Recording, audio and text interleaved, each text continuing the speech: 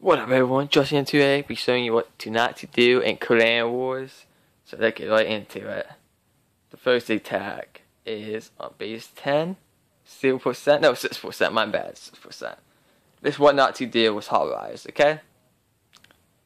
You want send one hog and get the clan capture that. Then bring the dragon up here to kill it, not send all your hogs and take out a couple hits. Are you kidding me? Don't do that. Very bad attack. Super bad, my friend. So, yeah. Never do that. Never do that out of play healing spell outside the base. Pretty dumb idea.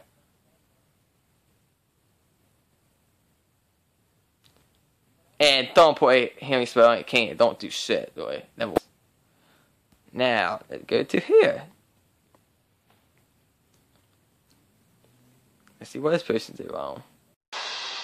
Now let's see what this person did wrong here. Okay, so far so good. Getting the dragon out.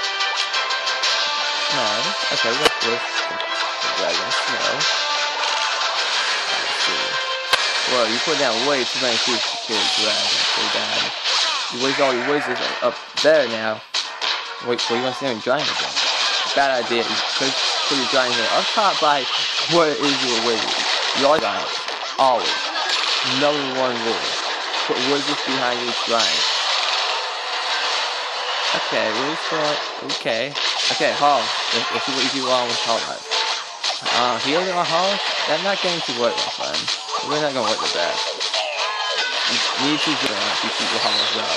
You need to drop it now to save them all. You're going to die one by one. Drop it. Drop it.